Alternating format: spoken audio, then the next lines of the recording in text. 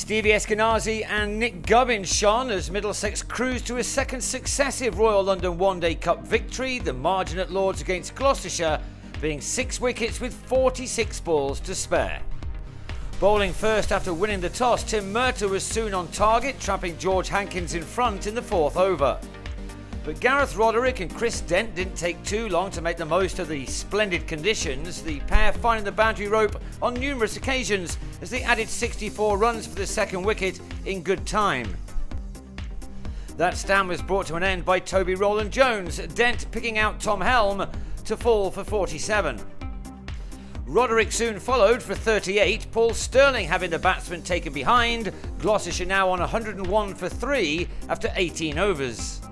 James Bracey then took on the attack, twice clearing the rope off Stirling, and then also going big off Rowland-Jones, another maximum, bringing up Bracey's 50 made from only 32 deliveries. Bracey looked in fine touch, adding 111 runs for the 4th wicket with Benny Howell. Bracey, making his List A debut, was out for 83. George Scott with the catch off Murtagh.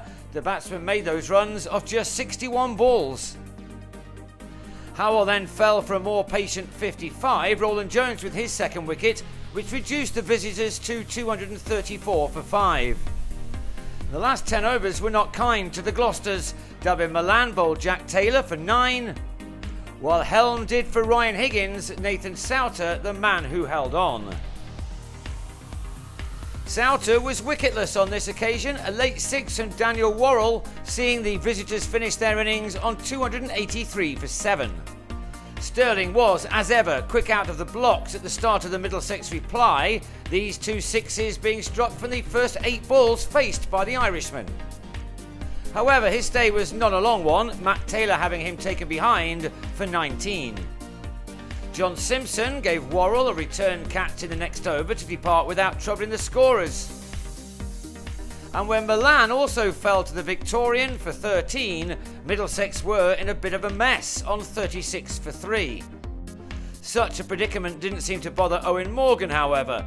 He wasn't out in the middle for too long, but when he was, he cleared the rope 3 times on his way to a very breezy 38. Chris Liddell then removed him, the home team, on 103 for 4 inside the 18th over. The game was balanced nicely until ESKINAZI and Gubbins put the result beyond any doubt. ESKINAZI recorded his maiden List A 50 in his 10th appearance. He'd used up 48 deliveries. Gubbins was also raising his bat for the second game in a row. Back-to-back boundaries had him at his 50 of 47 balls. And the partnership grew and grew, with both men enjoying themselves enormously as they went about their business with ease. Some nerves may have been shredded in Friday's win in Essex, but this was a much more clinical display.